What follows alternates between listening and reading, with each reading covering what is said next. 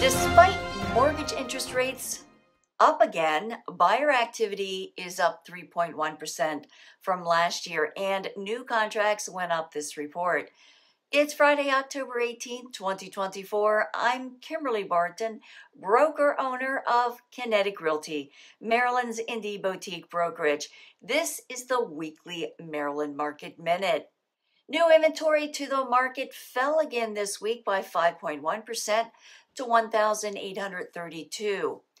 Homes coming soon also dropped again this week by 1.1% to 1,313.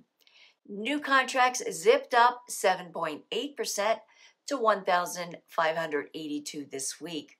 1,147 homes sold this past week in 14 days at 100% list to sold ratio.